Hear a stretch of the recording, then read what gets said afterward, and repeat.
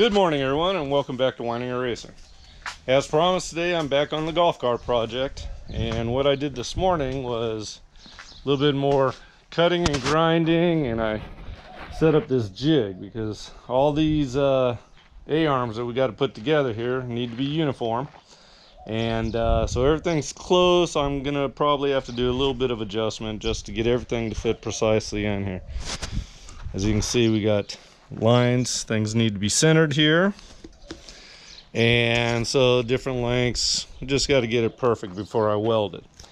Right here will be the frame structure to support the front suspension on the frame. So this has to get all welded up and installed onto the frame. Then the A-arms, we have our heim joints and bushings, and so yeah, we're about ready to put this all together. So I'm gonna get busy, and we'll see what we come up with by the end of the day.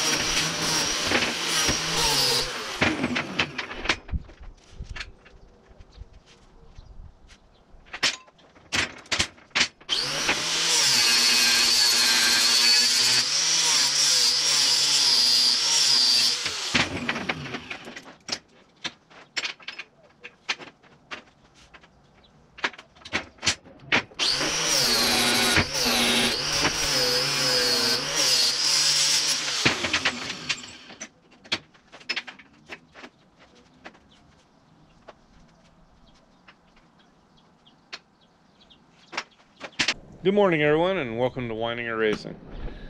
Well, I tell you, I had one busy weekend putting this front end together, this front suspension on the golf cart project.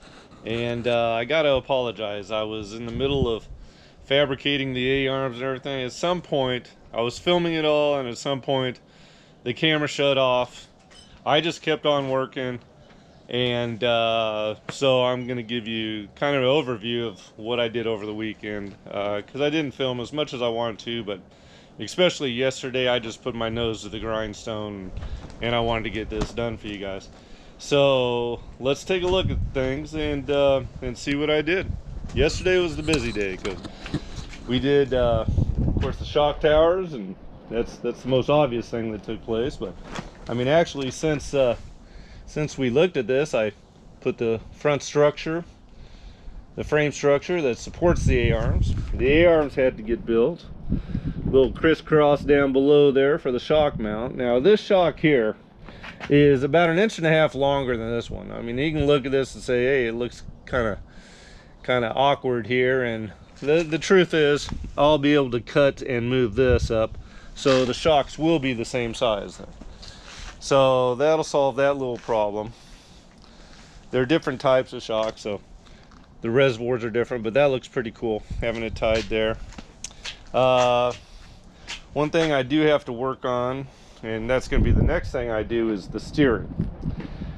Now, I know that they have cheap little rack and pinions that I can put in here, or else I can kind of just build things. And I'm thinking about just kind of like a go-kart. You got the triangle that goes back and forth, which will make them go back and forth, but we need the pivots out here or else we'll have awful bump steer. So basically whatever I build here will have to be that distance there with the heims out here going there. So, you know, I'm putting some thought to it, and that's probably what I'm going to do for now. Maybe a rack will come in the future. One thing that's definitely coming in the future is bigger tires. Get this thing down on the ground and I look at it, it's like, well, that's about the ugliest vehicle I've ever seen. But even imagine tires as big as the back up front. That'll make all the difference in the world. And I said I'm going to widen the back. It's probably going to end up being straight out with here. So like I said, it's about 10 inches. I got to extend these tubes and axles out to, and then I'm even thinking about putting dual shocks. That looks pretty cool. So, and of course the gas tank needs to be mounted, but I tell you what, guys, after busting ass all weekend long, I'm a little tired today, so I'm going to edit a video and put it up for you guys. And that's about all I'm doing today. I'm going to take a day off. I worked straight through the weekend and I'm tired. So you guys enjoy the video I produced, and any suggestions, what you'd like to see from this vehicle in the future, I'd sure love to hear from you, because it's going to be an interesting one. I mean, I'm thinking, okay, how am I going to put the stereo here, maybe mount a TV. The whole idea is to kind of have a rolling living room, but you know, we'll see how it goes. Like to hear from you guys. So have a great day. Like and subscribe to the channel, please. And we'll be rocking and rolling these projects out for you. Take care.